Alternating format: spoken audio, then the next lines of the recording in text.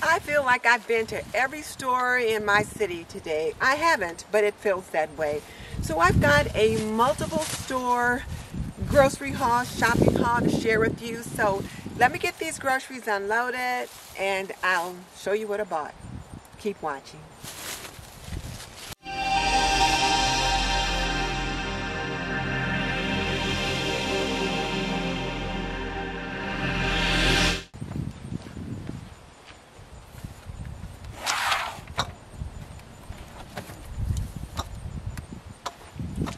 And look,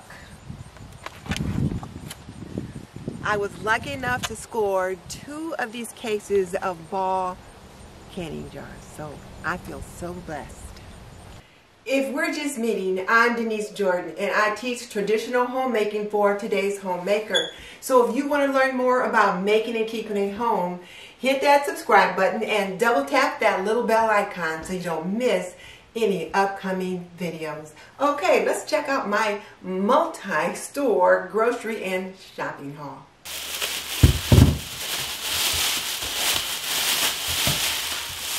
One of the things I went to the store to pick up particularly were these butternut squash.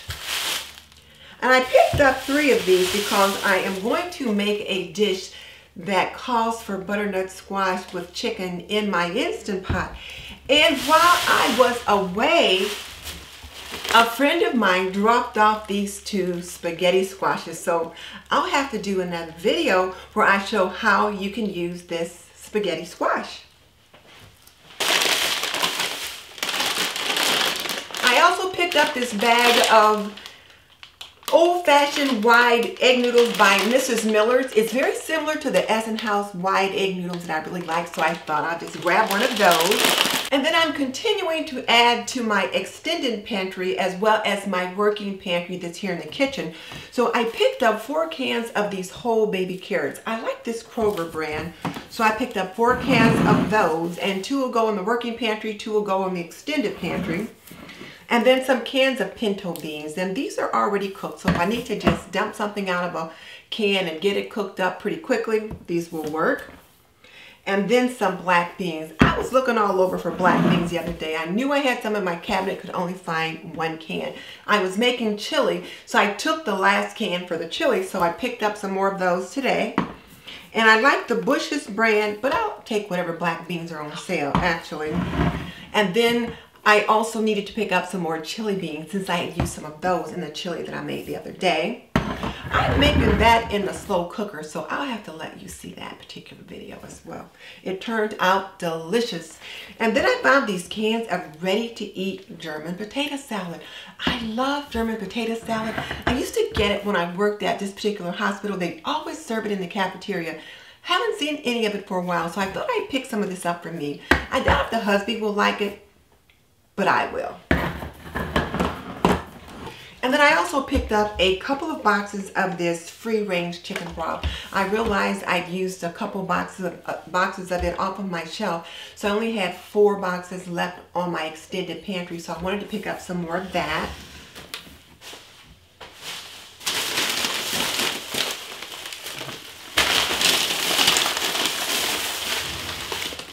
And then the past couple of weeks, I couldn't find any black eyed peas, so when I found they had some at Kroger, I picked up a couple of bags of those. And then I'm also getting ready for Thanksgiving, and I like to use this Pepperidge Farm Classic cornbread stuffing mix as the base for my cornbread stuffing. I'll make my own pan of cornbread, but I like the spices that they have in this, and I've not been able to find any. I've been looking for some of this for a couple of months because I do make stuffing at other times, and when I saw that they now had these in, I picked up 4 bags. So I've got enough for Thanksgiving and Christmas. Well, guess I only picked up 3 bags. And then I did pick up some active dry yeast so that I can make bread. So there's that. And then also 3 packages of the McCormick Mild Chili Seasoning Mix. Because like I said, I did make chili the other day and I used up 2 packets of my seasoning mix at that time. So replenishing that stock.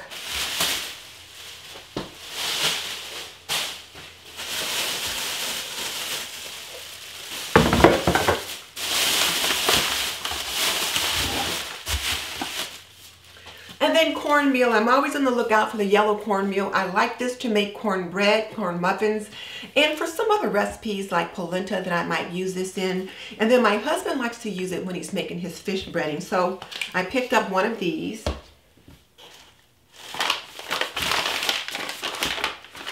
And then he likes this Louisiana seasoned crispy fish fry as a base. He will take this, mix a couple other things with that. So I picked up 3 packages of this for him. And then some cans of sweetened condensed milk. I picked up several cans of this. I use it when I'm making candies and pies, and there's certain things I like to use it for at holiday time. And if push comes to shove and I don't have any cream for my coffee, I will also use it for that. And oh, I just realized I forgot to get my coffee creamer. Darn it. Well, I guess I have to make another run. And then my husband likes this Uncle Ben's rice, and you just pop it in the microwave for 90 seconds.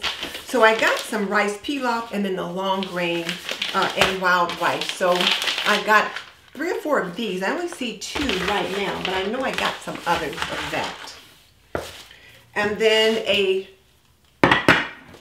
few cans of the Hunt's tomato sauce. And I like to get these 8-ounce cans because then you don't have too much. And then a tri-bean blend. There are dark red kidney beans, pinto beans, and black beans. So this will be pretty good in some kind of a soup or a salad. I'm going to get these black-eyed peas in the freezer, and then I'll put some of these things away, and then I'll show you some more. Over here I picked up some trees. Halloween is coming, so I wanted to get some candy and have it ready for the trick-or-treaters. I also put some in my own personal candy jar, but for right now I've got the little fun-size Snickers, 3 bags of the fun-size Milky Ways. I like to give the kind of candy that I like, so I can give these to the trick-or-treaters as well. And then a bag of Twix. I also picked up a few lemons. I use these when I'm making my smoothies, and I also need some lemon rind for this dish that I'm going to make in my Instant Pot with the butternut squash and the chicken. So I picked up some lemons for that and other things. And then a few grapes, nice and sweet. And then 2 bags of orzo. I love this little rice-like pasta in certain dishes. And then this is going to go in my butternut squash dish. So I got a couple bags of that. 2 bags of Hearst ham beans. These are Great Northern beans, and I love those, and they'll go on my extended pantry once they've been in the freezer for a bit. And someone had said that they had trouble finding Libby's pumpkin. So I found some at the Kroger, and I thought, let me just go ahead and pick some up so I'll have it ready for Thanksgiving. I like to make pumpkin pie and all kinds of things. So I'm all set with this. And then carnation milk. I use these to make our family fruit salad, the macaroni and cheese, and any number of things. So I wanted to make sure I had plenty of that. So I just went ahead and started picking these up. And the shelf at Kroger had milk there, but it wasn't as full as it normally is. So I'm glad I started picking these up. And this was just something I thought I would try. It is a pumpkin spice pancake mix, so we'll see how that tastes. And Kroger's also have this Seal-A-Meal like quart-sized vacuum bags, and it will work with my Nesco food saver, so I thought I'd pick up a few of those so my husband can use them as he's processing his fish. And then this popcorn. It's really good. This white cheddar popcorn is delicious with tomato soup and chili. So got that. So these are the food items that I picked up at Kroger. Now let me show you the meats. And I picked up 2 bags of these chicken drumsticks. I like to use them when I'm making soup, and there's a few other recipes that work really well with drumsticks, but I'm also going to use them in this chicken and butternut squash recipe. So I'm going to bag them up smaller with some of my food saver bags. So I picked up 2 of these. They had them on sale, so I thought it was a pretty good deal for me to stock up on those. And then I like to go on Mondays to Kroger because on Mondays they put out their manager special, which is some things that they need to sell or get frozen pretty quickly. So they had this fresh pork chops here, and they were marked down from $8.33 to $6.24. So I picked these up, and I'm going to get these right in the freezer, but I'm going to repackage them. And then also they had this shish kebab thingy right here. It's got like chicken and peppers, red and green and onions. And I thought that looks pretty darn good. I think I will just have these for dinner tonight, and we'll have the butternut squash dish tomorrow.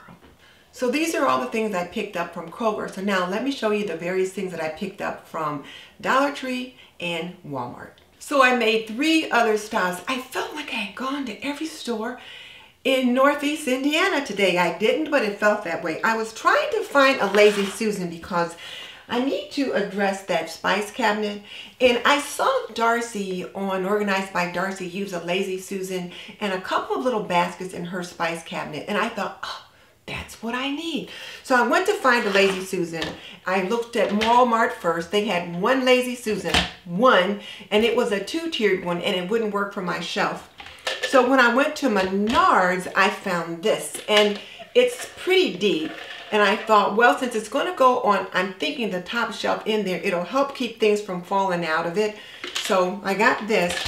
And then this is a nice little corner shelf that I can use to organize in that spice cabinet. So I'll let you see when I take care of that. But right now, this is what I picked up. And then, you know, I like that J.R. Watkins soap. And they have that at Menards. So I got this bag of refillable gel soap to refill the bottles that I've already got. I'm really trying to go more with refillable bags or bottles rather than individual ones, so I can cut down on the amount of plastic that I'm adding to the footprint. And then some easy liner, shelf liner to go in that spice cabinet. And the real reason I went to Menards was because I needed some bird cakes. So I like to attract the woodpeckers, and so these are some little suet cakes that I like for my woodpeckers. So got this. So these are the things that I got at Menards. So I'm really pleased with those. And then when I couldn't find the Lazy Susan at Kroger, I thought, well, maybe Dollar Tree will have it. And I also wanted to find some little baskets to put in that spice cabinet. Well, of course, I couldn't find the ones I was looking for, but I did find these two at Dollar Tree, and they were just $1. So I thought, well, these should work. And if I decide I don't like them in the spice cabinet, I can find somewhere else in the house to use them. So I picked up 2 of these, and I'm out of paprika. So I was picking up a bottle of paprika, and evidently I didn't read very well because this says ground cinnamon, even though I took it out of the paprika box. Well, I'll be dipped. Didn't need any more cinnamon, but it will come in handy. So there's that. And then they had this beef flavored broth at Dollar Tree. So I picked up a couple of those. I don't use beef broth very often, and I realize now this is beef flavored, so it's probably not the real thing, but I got it. And then at Walmart, I picked up these baskets. So since I couldn't find what I wanted at Dollar Tree, these are the ones I was looking for. I found them at Walmart, 96 cents and still $1. And there's 3 in there. And these are the baskets that I was looking for instead of those. So I found the baskets that I wanted at Walmart. And they also had a nice supply of food saver bags. So I got another couple of bags of the vacuum zipper bags that you use with the handheld device, because my husband really likes those. So I got a couple bags of those. And then I got a box of the pint-size pre-cut bags that we can use with other items, particularly if you want to put just a few fish in a bag, that kind of thing. It'll fit right in here, and it'll go through our regular food saver where we seal the top of it ourselves. So got those. So these are all the things that I picked up. Like I said, I felt like I went everywhere, so I am exhausted from shopping. But before I can wrap it up, I've got to get that meat and then get it repackaged. So let me take care of that, and then I'll say goodbye. I got out my Nesco food sealer, and the first thing I needed to do was to cut some bags off the rolls. And I like to use the rolls sometimes. These are not pre-cut bags. I have to figure out what size it is that I need and then trim them off. So that's what I did first.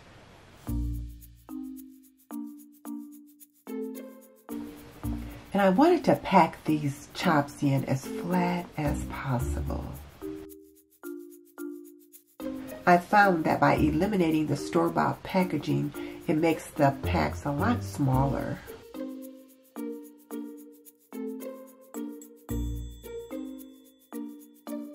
Once I get the meat nicely settled in the bag, I'll get the edge of the bag in the vacuum seal area.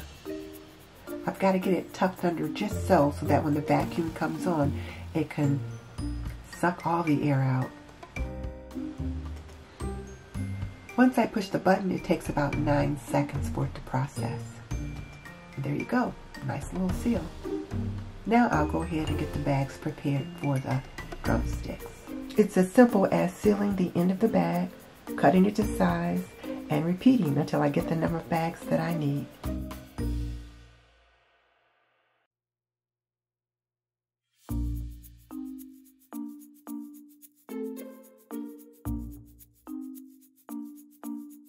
And once I get the bags cut, I'll go ahead and get the dates put on them because it's easier to get the dates on them before I fill them.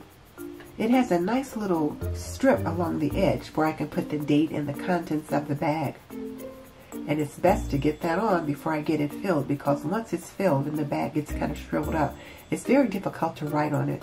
Sometimes though I think it might be better to put the contents on the bag closer to the top of the bag where it's going to be nice and flat after it's been sealed.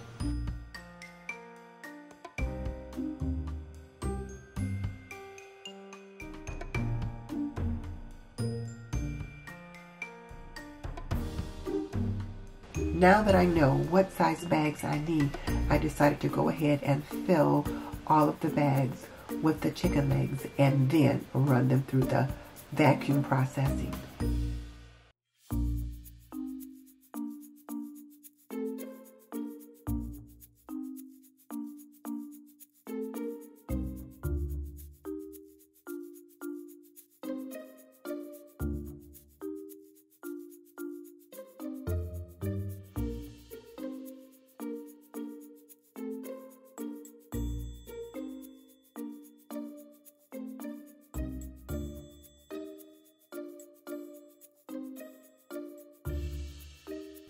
I really enjoyed using my Nesco Food Saver. If you're interested in checking it out, I will put a link in the description box below. And I've also got a handheld device that might prove useful to you as well.